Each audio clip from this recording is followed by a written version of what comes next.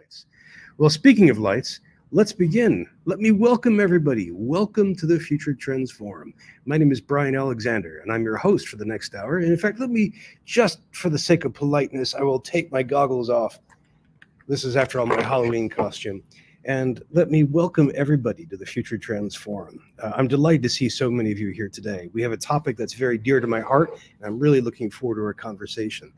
Now, we've been working on the future of libraries as part of the future of higher education for as long as we've been around. We've hosted all kinds of great guests. And today, I'm really excited to host a couple of guests who've worked on a new book. Now, Library 2035, as you might guess, looks at the next 10 years of libraries, not just academic libraries, but also K through 12 libraries and public libraries. If you look in the bottom left of the screen, you'll see there's a little lozenge-shaped button there. It says Library 2035. Click that, and that'll take you to that page. I find the book just dense packed with information and ideas about where libraries might be headed. So I'd like to bring to the stage a couple of the people who have been instrumental in making this work. So first of all, let me bring on the stage not only one of the writers, but also its editor. So let me welcome Sandy Hirsh. I should say good afternoon and good morning, Sandy, out on the West Coast. Hi, it's great to be here. Well, I'm so glad you could make it. And you have to tell us, is the weather beautiful out there? It is. It is lovely. All right, we can all bear up. We can all come today. Sandy, or of course, Professor Hirsh, I did want to ask you to introduce yourself in our particular way, which is to ask you what you're going to be working on for the next year. So what are the big projects? What are the big ideas that are top of mind for you for 2025? Yeah, thank you. I think that's a great way to kick off this conversation. I actually have two big things that I'm working on. One is actually I'll be working on a new book. I'm waiting for the official publisher approval, but working with a couple of colleagues internationally to take a look at the historical trends and future projections and perspectives about library and information science education worldwide. So we'll be taking a global look at that and delving into that. And this is in honor of IFLA, the International Federation of Library Associations.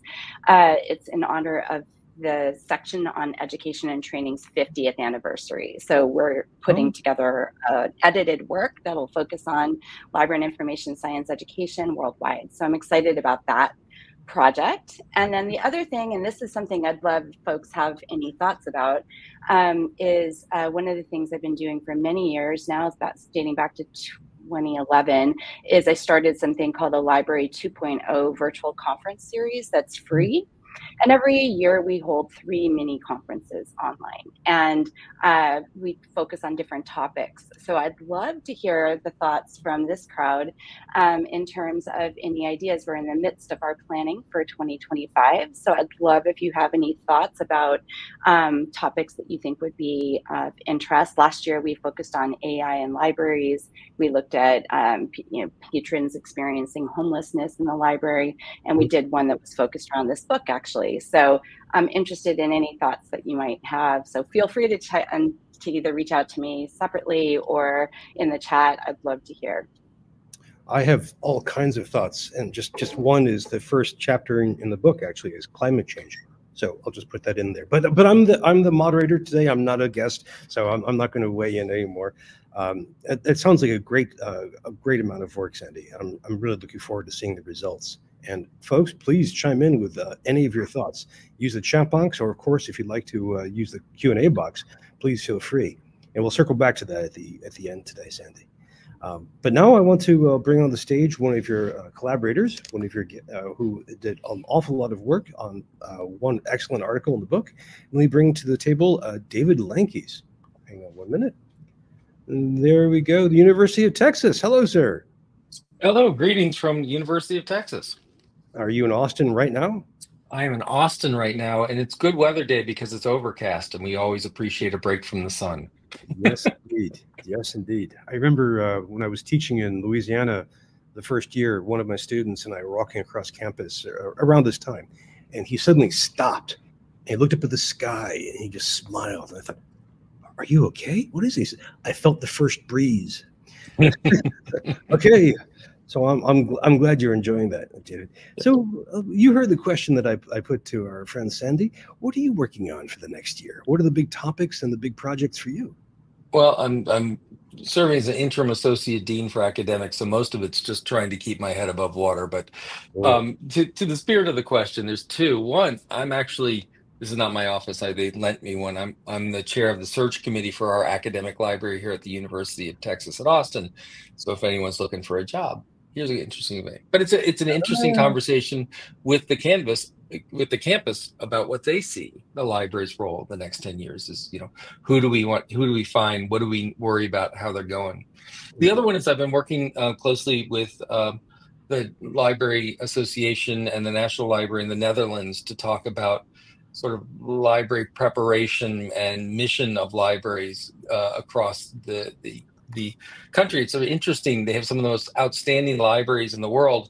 And the last time they gave out a library science degree was in the mid 1990s. And so the question is, how's that working?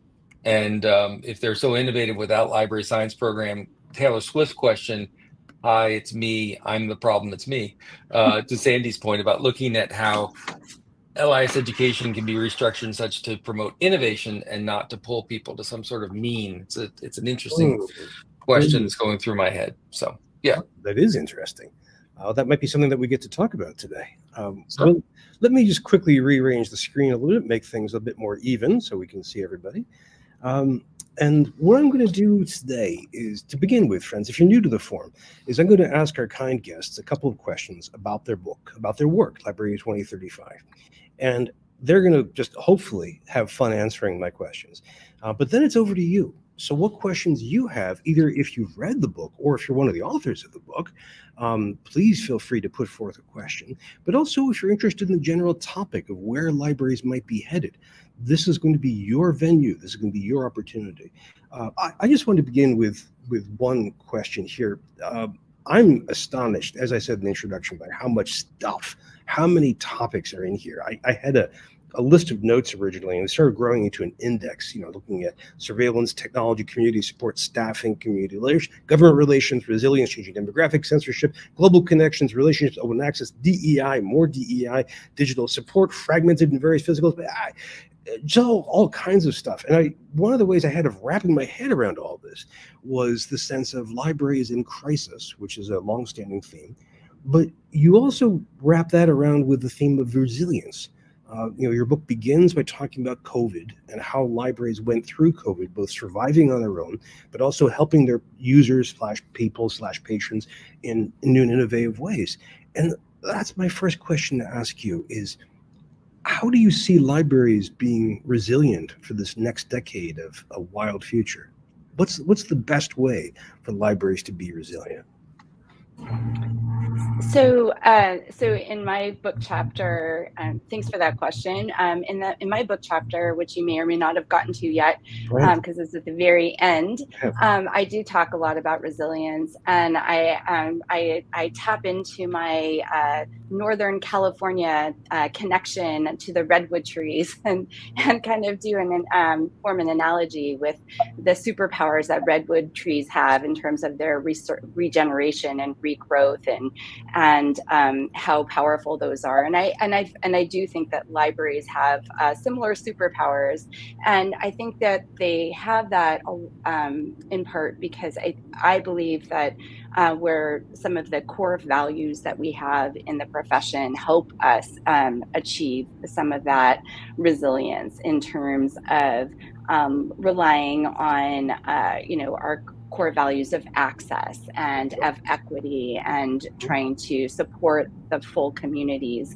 And so I think that from that standpoint, sustainability, public good, some of these really core values I think are so important. And as we look to the future and draw on some of those values, I think that will help provide us with some of that resilience and some of that strength.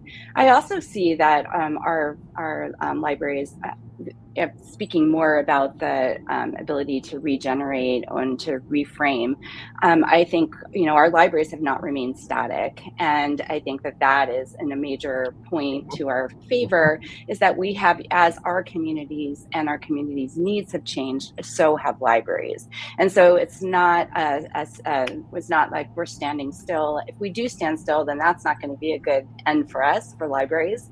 We need to keep moving and evolving and to align with the changes in our society and technology and our community needs. And those will be the things that will sustain us in the future and ensure that libraries will persevere and thrive, in my opinion. Thank you very much. I love the analogy, by the way, which is very beautiful. Thank you. Thank you, Sandy. David, would you like to add something to that? Just a little. So first, a quick context that I recommend the book. You can skip my chapter, it's fine. But you have in there such a great variety of voices, not only from academic types, but people in the trenches that are doing this, people in academic libraries, people in public libraries that are really wrestling with this on a daily basis. And so you get a real span from the 30,000 foot view down to the -6-inch view of what's happening. I think that the trick with libraries, as with any institutions, because we can talk about higher education as well, which is how do you find what moves and what doesn't, right? So our values don't move. Our mission doesn't really move, which is to help people learn to build knowledge. But the ways in which we do it move a lot, and how we are rapid around it. Because simply jumping from topic to topic or trend to trend or financial condition to financial condition without the longer term view about what's the core that doesn't move. I think libraries have been very good, and we've always gone through wrestling with how agile and how quick and such, and that's legitimate. That's what a real living profession does. But it is, I think libraries are set because we really have interrogated over the past 10 to 15 years, what is it that makes a library? And then we can respond. And we've had to do that because there was just an article, an editorial in Institute for Higher Education, where someone in the humanities was going, well, we're moving to digital and people don't read anymore, and I can't assign to an undergraduate a book a week to read on things, and therefore the library must change. And the question might be, does it? Or is it, what's driving the change? How do we respond to change? What's causal? But it comes back to the library's always been responsive to the community, but increasingly has a solid center of its values and voices, which help guide the community, not just be guided by the community. Oh, that's a beautiful answer. And I do recommend people read your chapter. And this gives rise to my second question. And libraries exist in such a fascinating relationship with their community. I mean, David, you just mentioned some of the key points of this, where they have to learn from their community, they have to support their community, they have to change with their community, and sometimes they have to help change their community as the world changes.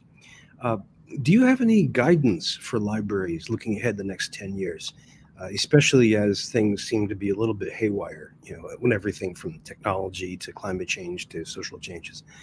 Any advice for librarians? Again, librarians of all stripes, people working in a K through 12 school library, people working in a big public library, people working in a community college library. How can they best work with their community? Yeah, thank you. And I also appreciate that David mentioned the wide range of contributors to the book, honestly, and felt so grateful for the wide range of perspectives that were shared in the books from all different kinds of library leaders and practitioners. So I just wanted to echo that, and I'm glad that David mentioned that. In terms of your question, which is can you say your question again? Sure. Just wondering what advice you would give to librarians as they try to look ahead to the next decade of, in higher ed, we refer to as town-gown relations, but library-community relations. Yeah, I mean, I think that there's so many different ways to answer that question, and in terms of how libraries and librarians can be working with their communities. But I think there's a few things I'd like to mention, and I'm sure David will fill in lots of gaps. But I think that working with the community in terms of helping the community through a time in terms of literacy support and training, I think will be an important aspect in all different kinds of literacy. We think about AI literacy, information literacy, digital literacy. There's so many roles for libraries to play in this space, which especially today with many of the challenges that people in our community are having in terms of finding credible information and finding their way through mastering new technologies that are emerging and maybe not having access. So I think that there's opportunities there for working together. I think that another role will be, and already is, but I think will be enhanced, is this idea of co-creation and working together with the community, both in terms of developing the programming, library programming and content, and I think that working in a partnership kind of relationship, I think will be good. I think that libraries' roles, and you mentioned this, Brian, I think in terms of playing a role in terms of during times of crisis and recovery, I think will continue to be a major role that libraries will play and will need to continue to support communities. I think that also looking at ways to ensure that that people in the communities have equitable access to both information and also technology. We're seeing growing divides in terms of people's access. So those are just a few of the areas. I guess one other thing, and I attended a really interesting session yesterday, and where they were talking about how do we move ahead in times of political discord, and how do we work together, and what is the role of the library in these kinds of polarized times. And I think another critical role libraries will play is playing some sort of as a hub of social cohesion, places for discourse, and bringing people together for dialogue, I think will be an important role. Oh, thank you. Brian, I think you asked a fundamental question, because the relationship between the university and the community has always been interesting, but I want to take it on specifically because I think we're at an important juncture that's going to affect how we develop in the future. I think the juncture is AI has been, overhyped and it's going to change the world, and we haven't lost 60,000 jobs. But what it has done is it's introduced doubt. It's gotten to the point where if you see an image on Facebook or on whatever, you can legitimately doubt whether that's how the image was taken. With the new operating systems from both Apple and from Android, from Google, you can easily go in and take people out of pictures, take objects out of pictures, add people to them, etc. And so you're able now to really, instead of managing photos of reality, manage your visions of reality. This shifts the notion of information literacy, digital literacy, from a turn people skeptical at the right time and make them do some work, cognitive load, right? Because literacy and investigating authenticity is cognitive load, and it takes a lot. And so a lot of it has been, if you doubt, do these things, the crap test, which is a crap test, etc. We're moving to the point now where everything is in doubt, where it's enough to say, I don't believe that, right? Or that may be AI, or what have you. We're seeing it right now in political discourse, but it's increasingly in other discourses. And it moves to information literacy when you're always skeptical, when you always question what's being presented, and that's a huge cognitive load. This then ties specifically into the town-gown relationship, because higher education is part of the problem. Higher education is part of the problem because we have made it inaccessible. It is too damn expensive. It creates a massive amount of debt, but worse yet, while it has become inaccessible primarily because of cost, it has retained a myth of meritocracy. That is, if you're smart enough, if you're good enough, if you just got that scholarship, if you just worked that extra job, you too could get your key into higher education and therefore to an information economy. And that's not true. It's just not accessible to too many people. And people who don't get in or can't afford it are being called lacking merit. and therefore lacking agency, which creates a massive disconnect and disruption. And that leads to lack of trust between the town and gown. That leads to a lack of political commonality between those with a college degree and those without. I highly recommend people take a look at After the Fall of the Ivory Tower. It is a fascinating book on this, and The Deaths of Despair, because we know that when people don't see a future and don't see power in their future, when people do not feel that they have been married or have been disconnected, they will turn to things they can control. And unfortunately, what that means is we see an increasing demographic here in the United States. It's starting in England. It's moving across the world into disconnection, social isolation, which leads to things like drug addiction, alcoholism, and suicide. And it's actually bringing down the economic causal data shows that those three factors are bringing back down the average lifespan in this country. So where we've always talked about this being an opportunity to get to a better life, a better, et cetera, now it's becoming a dividing line. And the people who can't take advantage of the opportunity primarily because of economic conditions, it leads to a whole symptom of political discord, distrust. It leads to a whole rejection of expertise and formal science in that system, because those are the people who didn't give us power. And so I think right now what we need to be thinking about with the future of academic libraries, but really the future of higher education, which is how can we get back to the original mission of educating the people of the state, of the area, in a way that provides opportunity and not in a way that picks winners and losers. Oh, thank you. Thank you for that passionate answer to this question, David. I really appreciate that, especially coming from Texas, where that mission is very, very fraught. Friends, I have so many responses and questions, but this is the time for you. And I just want to say in the chat, there is a whole bunch of love letters to libraries here. People celebrating book club kits in libraries, the heroic mission of libraries, and I'm just glad to hear that as well, because I share that. Sandy, you mentioned the digital divide, and libraries are the unsung heroes of trying to cross and mitigate the digital divide, have been since the 1990s. But friends, now it's over to you for your questions and your comments. We already have 3 in the queue, so let me just remind everybody else that if you'd like to ask a question, you can either click the raised hand button and we'll beam you up on stage. Although, you know, David here might give the lie to the idea that you have to have a beard to be on stage, but I think Sandy defeats that. You'll be good. Or if you'd like, just use the Q&A box. That's that question box in the very bottom of the screen. So we actually have a question. Speaking of AI, we've already had a few thoughts about this. From one of our friends and a hero of AI in education, Brent Anders, coming to us from Armenia. And he asks the question of, oops, I thought I pressed the right button. What are your thoughts on using libraries as an important part for AI literacy development for everyone? By this, I mean making librarians subject matter experts so they can help others develop.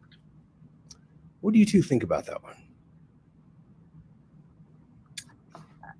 David, would you like to go first on this? I'll do it really quickly. We've done some studies looking in academics at what happens when we present undergraduates with answers generated from AI and from librarians. And while there's initial skepticism, and the students are very quickly able to identify which is which. And then skepticism around the AI, because they've been taught that AI hallucinates a lot. That once you get in, you begin to look at their process. What they really want is intelligence amplification. That is, that the librarian and AI are working together and can give better responses.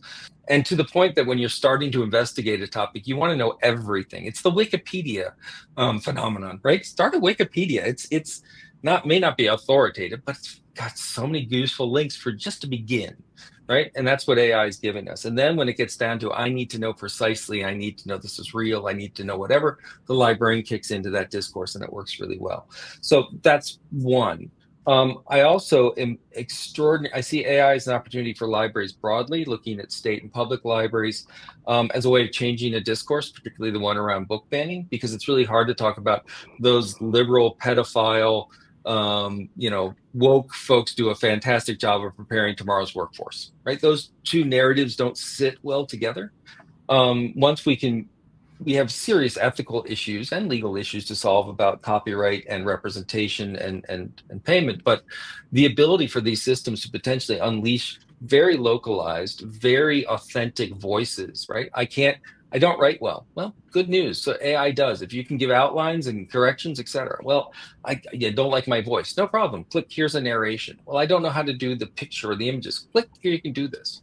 Now, once again, that has a huge host of issues where librarians can be along the way talking about critical thinking, can be talking about representation, can be making sure the digital divide's available. But that suddenly is, if we do it right, a powerful way for disenfranchised and minoritized voices to begin to share their view of the world in a really polished way that's going to make it easier to be accepted, but also in a computational way in which they can be archived, preserved, and provide veracity to different situations. Thank you. Thank you. Great answer. Yeah. Please. Yeah, thank you, David. And I don't have much to add to that. I think that was a great response. I do think that librarians will be needing to skilling up themselves for AI as well. I think that it's still also a new skill for many librarians and people in the field. And so I think some of that AI literacy that is something that we need to be cultivating both in our students and the community, but also for ourselves. And I think in that way, we will be, as we skill up ourselves, and I think that coupled with our professional training and expertise, I think will position us well to be helping to navigate some of the challenges that and some of the pitfalls that AI can provide, and also help people leverage the opportunities that it can also provide as well. Oh, thank you. Thank you, both of you. That's a great answer, a great combo answer to Brent, your wonderful question. And if friends, if you don't know Brent, he'll probably put a link in the chat, but he's just one of my great gurus for teaching with AI, coming to us from the American University of Armenia. Now we have another question coming up.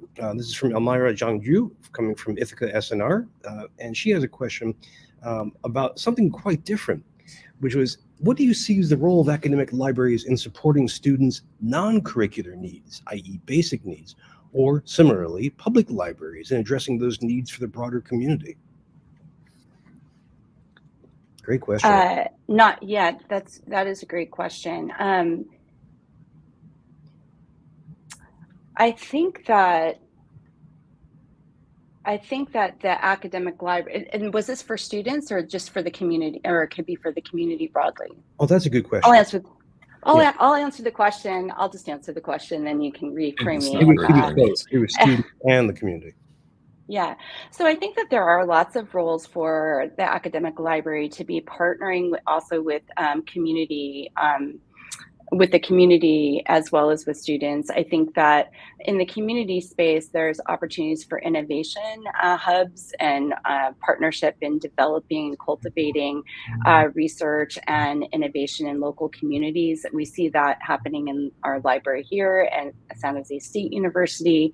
And I see that as an opportunity generally for academic libraries to be engaging with their community and providing support in that ways. There are also kinds of ways that academic libraries are supporting some of the needs of students. And I guess this is sort of for academic, but it's also setting a little bit outside of that. And that is in terms of making sure that students have the technology that they have to support their academic and other enterprises. So loaning out laptops, loaning out, phone, loaning out equipment, basically like things that will enable them to be able to function in both the academic environment, but also in just broader meeting their broader needs within daily life. And so those are just a couple of ways I think that academic libraries can engage and support maybe the non-academic needs of their communities. I'm sure David will have many more ideas. I'll be brief because I know we have more questions to get through. There is an excellent chance that in your libraries today, there are people who are unhoused. There's an excellent chance that people are living in their car or they're couch surfing simply because they are having trouble making things affordable. There are people in your libraries that are running away from, frankly, abusive dorm situations where they are first time away from home and don't know how to deal with the social crisis that they're a part of. You have people in your libraries today that are doing much more than studying.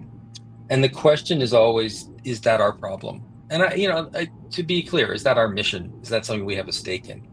And I look at it as a crucial learning issues. I mean, I go old school back to Maslow's hierarchy, which is these people don't feel safe, if these people don't feel secure, these people don't know where they're going to be tomorrow, how well can they learn?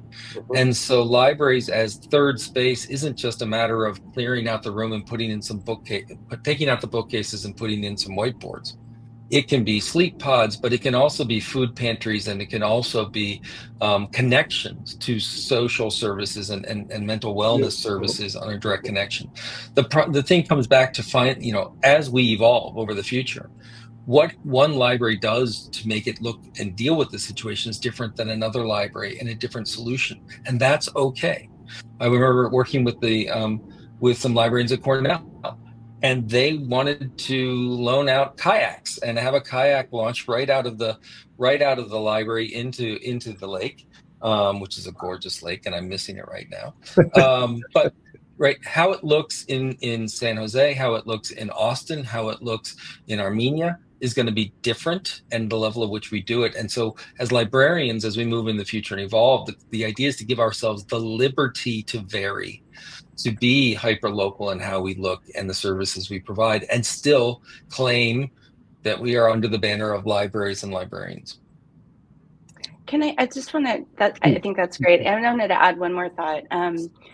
I was recently in Boston visiting Simmons University, and I had the opportunity to visit the MIT Hayden Library, pretty newly rebuilt library. And it was interesting to visit there, and it kind of makes me think a part of a response to this question is I saw that one of the design philosophies they implemented in the library, which was based on Sherry Turkle's Alone Together idea, and the library providing a space where people can be alone and together. And they had some really interesting design elements in their library that fostered that sense, where people are craving that sense of community, but also want to be alone. And I think that there's opportunities for libraries to provide that kind of safe space for people to meet those kinds of needs. And I found that a really interesting approach and design philosophy, and one that I could see would be really beneficial for people who may be lonely but don't want to be with others, but maybe not want to also feel safe and a little bit apart. That is so tricky. I mean, this is that kind of primal social political question that you have to answer every day. Thank you both for those great answers, and thank you, Elmira, for the excellent question. Now, that's an example of a Q&A box question. Now what I'd like to do is have a live video question where we bring in someone on stage. So let me just quickly rearrange stuff so that we're all comfortable on stage here, and make room for another library director. This is Dean Scott Walker. Hello, Scott. Brian, I only chose the video option because of my beard. I can see that. It's a lovely. I'm feeling left out here. I feel bad. You stand out. It's kind of like a before and after picture. I just like to point that out. Yours is well groomed. All right, go ahead. So, question for our colleagues. You're both LIS educators. And because you're LIS educators, you prepare people for any possible future. Could be school librarians, could be academic librarians, could be public librarians, could be special librarians.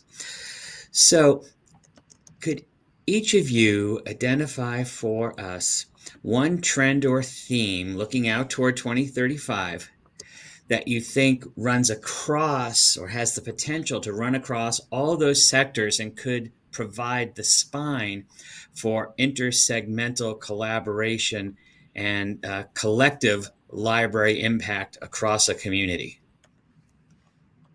Well, good question. Go ahead, please. David, I'll let you go first.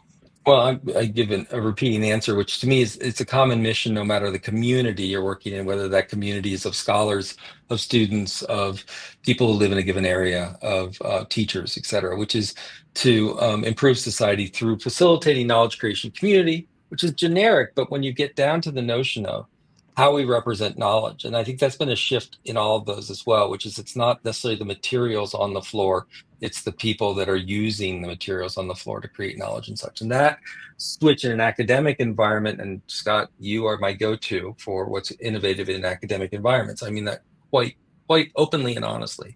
But when you talk about the notion of creating common spaces, of creating digital services, but that bring people together on these, the work you did on shared archiving when in Chicago, et cetera.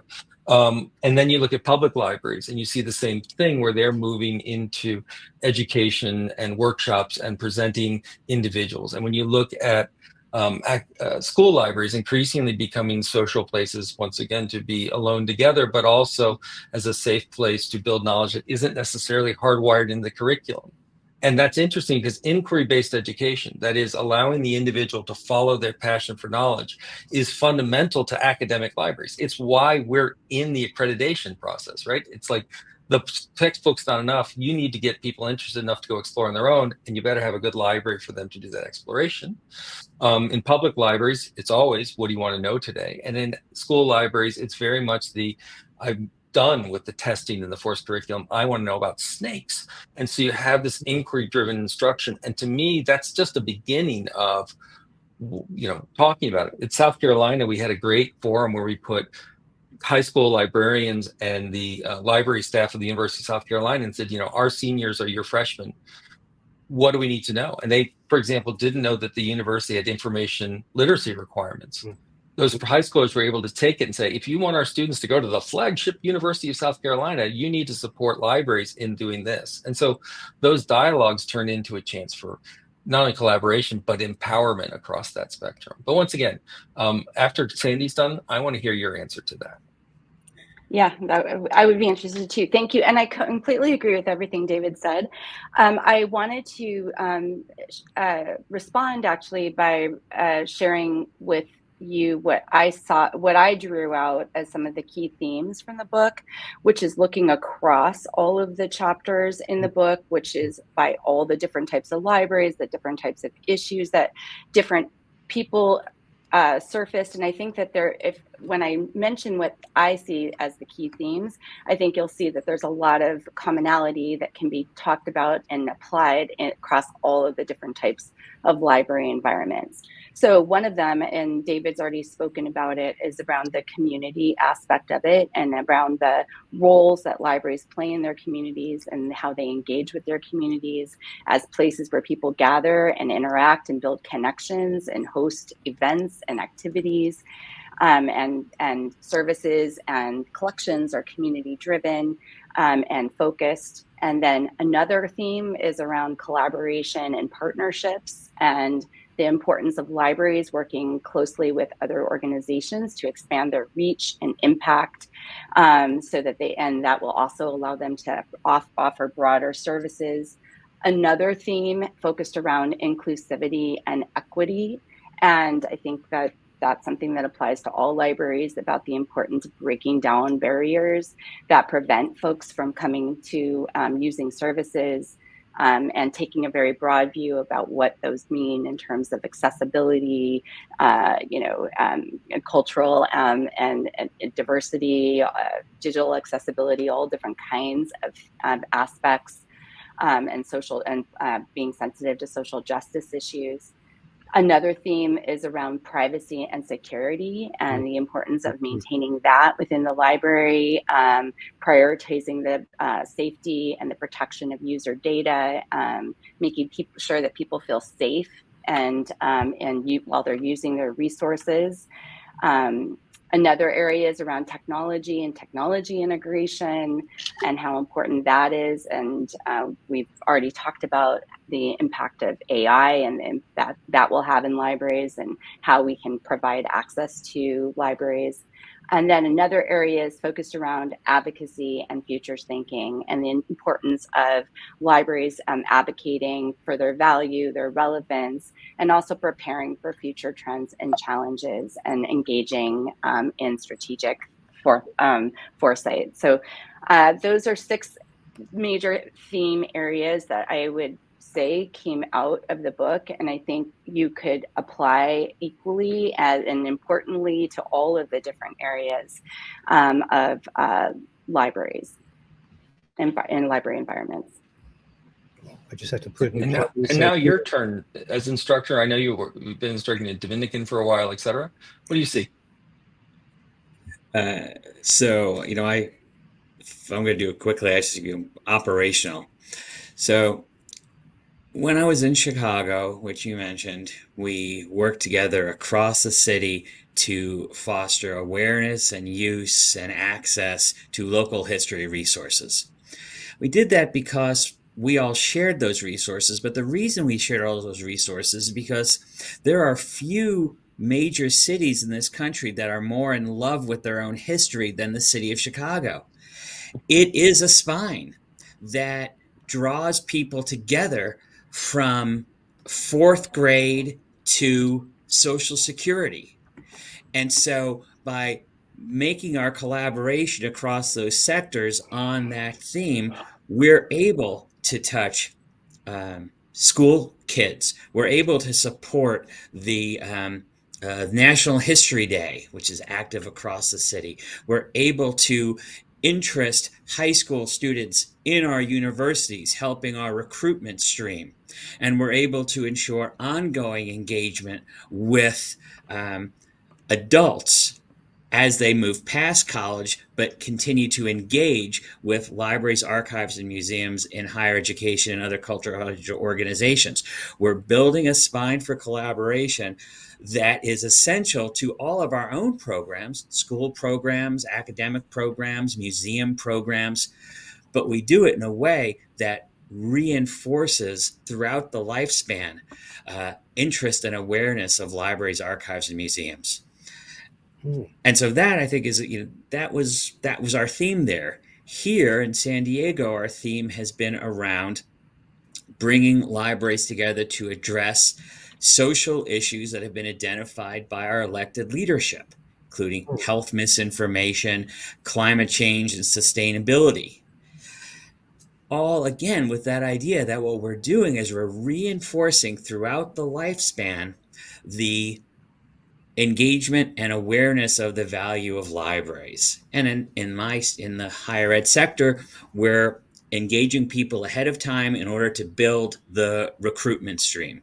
To me, those are the sort of themes that allow us to really further that sort of collaboration in a way that goes beyond what we've known traditionally, like, say, one book programs or K-12 visits, those sorts of things.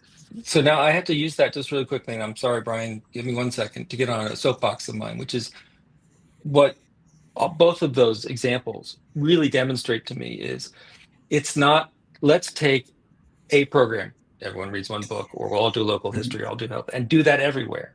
But the idea is everyone should be doing the idea of combining and working together. So today, if we could all promise and hold our hands up and say, we will never use the word toolkit ever again, and instead talk about starter kit or something to that end, which is part of the power of librarianship and the profession of librarianship, is not to take something, standardize it, and implement it, but to take something, understand its value, and adapt it to very local settings. And so, amen. Well, thank you. Thank you for this conversation within our conversation. Scott, thank you for a really great question. And David and Sandy, thank you for the answers. Friends, that's an example of a video question. We have some more questions coming in. I want to make sure we get in as many of them as possible. This is obviously a very, very rich subject, and I want to make sure that everyone gets a chance. We have one question coming from Columbian College in South Carolina, and this is a question that has to do with community, but in a different way. Laura Whistler asks, how would you suggest academic libraries could cultivate community, even spark the idea that learning in community matters, when learners seem reluctant about community? I just have to shout out, Laura, I hope you survived the most recent hurricanes okay. So how do academic libraries get community learning going when the community doesn't seem too into it? Yeah, that's a great question. David, would you like to kick us off with that? First, we need to define community. To me, a community is a group of people organized around some known principle, where I work, where I study, where I live, what have you, and that has a built-in system to distribute scarce resources, money, time, effort, space, etc.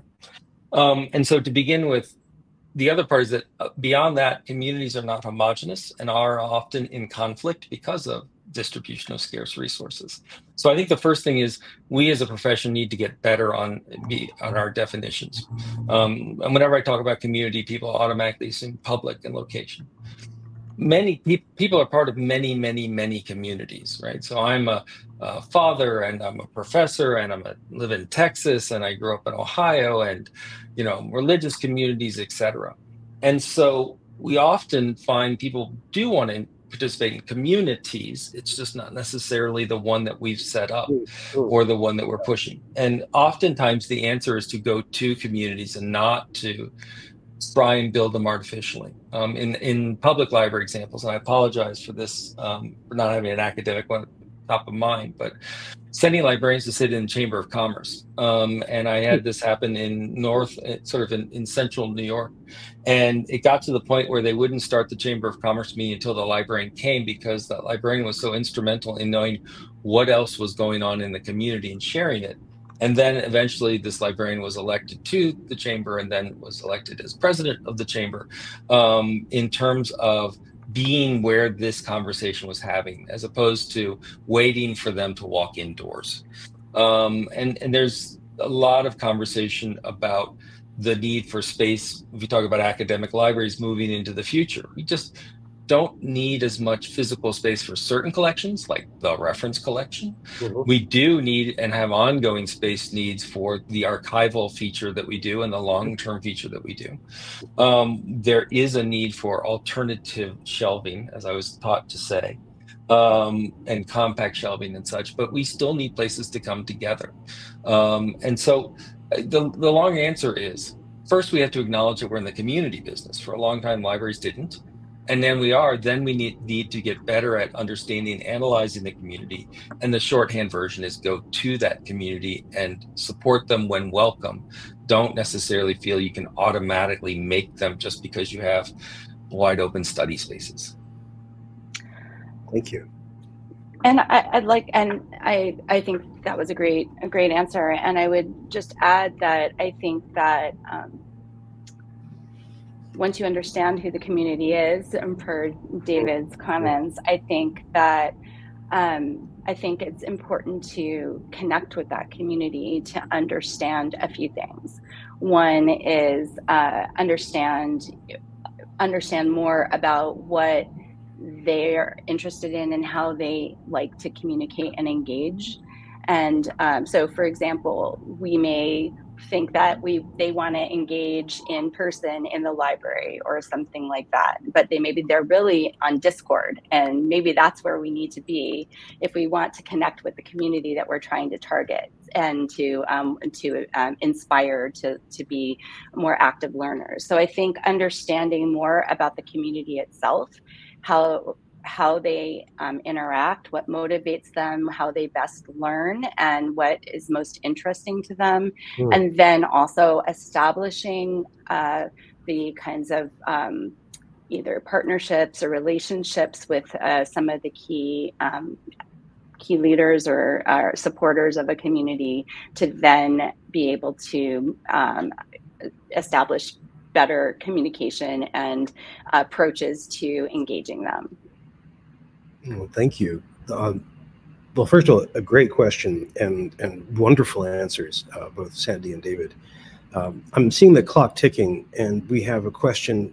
We have a whole bunch of questions, and I'm going to, if I could just ask the questioners who haven't had a chance for me to put their questions forward, if you would object to me emailing these questions to our guests, just please let me know in the chat. One question comes from a dear friend who can't actually make it this hour because she's on the desk. And this is, for me, one of my favorite librarians in the world, Jessamine West from Vermont.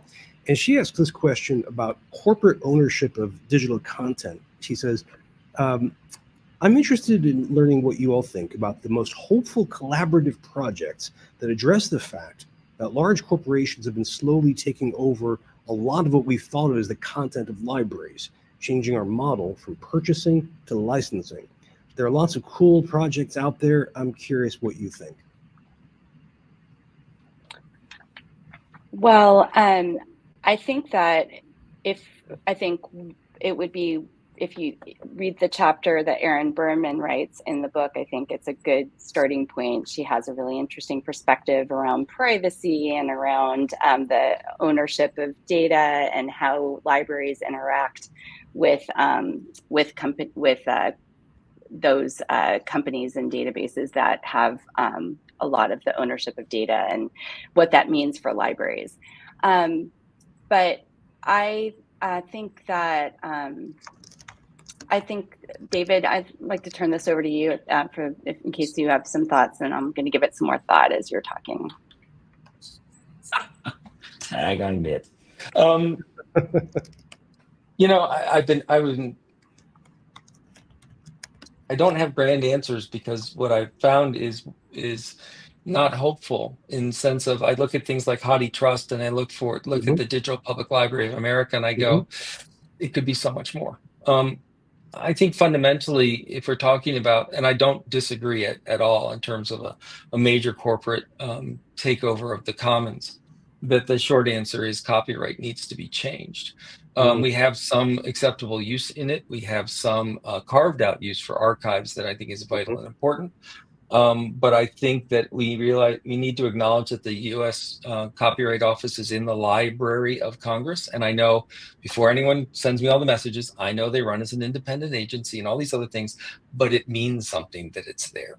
And I think that this comes towards advocacy. And the advocacy is not librarians storming the Capitol. Well, no one should storm the Capitol. But not necessarily librarians making the big advocacy moves, but in getting the communities that are essential to move towards that. To look at the idea that it's impinging on higher education. Going back to Scott's example, right? What they're building, that spine where all the people across the entire community are a part of it. If what we see is copyright and corporate interest being able to break that spine of connection, the community has a vested interest in advocating for making exceptions and changes in that. So I want to, first of all, I feel like I'm disappointing one of my favorite librarians and people in the whole world, Jasmine. But to me, the larger issue is if corporate consolidation of media and moving to streaming media and changing the model from ownership to whatever is a major change in how copyright is utilized in this country. And if it is damaging the common interest and the common good in academia and public and schools, then we need to look at a systemic change, which to me begins with copyright. That's a huge one, and a big legislative process that we haven't done since what, 1976, really? Oh, well, the 1999 and the digital millennium copyright was a pretty substantial change. That's true. It had some things right, and it had some things very wrong. Yep. But it's also now very out of date. Well, thank you. That's a great answer. Sandy, did you want to add more to that? No, I didn't. I think we're pretty much out of time, and I think David put the fine point on it. We're a good team. It's all good. In the chat, our friend Mark Corbett Wilson said the Mickey Mouse Act, yes, which has only recently stopped happening. We have 1 minute left, and I'm wondering if I could ask each of you to do two things, which is, first, if you could just give us a really quick, like, a hint, a glimpse, a glance at what a library might look like in 2035. Now, I'm taking to heart, David, your chapter, which is that there are fragmented libraries, that there are many different ones, and you repeated that point here. So just give me an example of what one library might look like. And if you could follow it up by saying, how do we keep up with you? Where do we find you online if we want to keep finding out, your future work? David, you get to go first because you're geographically closest to me right now. So yeah, the short version is the Library of 2035 needs to look really, really like the community it's serving, whether that's an academic community, whether that's a public community or not. So let me pick on Texas, and I'm sitting in one. What we know in Texas is that it will continue to have a strong archival function. Its job is to keep a lot of the product of other academic outputs around the world. However, they're increasingly investing not simply in providing information in open access, but supporting other open access services. So a place like Texas that has a lot of resources can become a funding agent for a lot of open access, open repository systems around the world. So I think that's going to be a big part moving forward, where our library is going to look much more like a network, as well as maintaining a physical place for students to interact and get away from troubles outside the room. But it's going to be, once again, much more networked in its function and much more diffuse on the edges. And I'll put in the link my webpage, and you can find stuff from there. Excellent, excellent. That's excellent on both counts. I like that networked reflective university, and of course, I like your webpage. Sandy, editor of this book, major contributor to this book as well. What's a Library of 2035 looking like for you? Give us a hint, just a sketch of that. Yeah. So, and just I think that libraries are going to be the cornerstone of their communities, and they're going to be very focused on some of those core values that I talked about, some of the providing access to information, supporting learning, and serving as a place to engage in crucial. And I think that those are going to be some of the key roles for libraries to play in the future. And if you want to reach me, then you can reach me best on LinkedIn. And I also just wanted to mention that I posted in the chat that I did have the opportunity to do webcast interviews with almost all of the book contributors, and those are available for free, and you can hear more about people's perspectives, and it doesn't necessarily exactly follow what they said in the book, so it builds on and amplifies some of their thoughts. So I encourage you, if you're interested in seeing and hearing more from those contributors, that would be a great place to go. Indeed, indeed. Sandy, Hirsh, David, Lankes, thank you so much. This has been a great hour. I really appreciate your work on this book, and I really appreciate this hour of conversation. I wish you both the very best. I look forward to circling back with you next year to see what else you're up to. Thank you so much. Thank you so much. Take care. But don't go away yet, friends. We have to just wrap this up by mentioning what we're up to next. And let me thank everybody for their excellent questions. If you want to keep talking about this, social media stands by waiting for you. You can see if you want to @ me at Twitter, LinkedIn, Mastodon, Threads, or Blue Sky. We'd be happy to hear from you. If you'd like to look into our previous sessions, our archives going back in time, just hit the archive at tinyurl.com/ftfarchive. If you'd like to look at our upcoming sessions on other topics besides libraries, we have sessions on enrollment, on the right to learn, reforming grading, and educability. Just go to forum.futureoferducation.us to see more. Thank you again all for being with us this Halloween day. I'll close out with my goggles just to remind you of what the holiday is about. Thank you all for your questions. Everyone who works in libraries, keep doing the important, great work. Take care, everybody. We'll see you next time online. Bye-bye.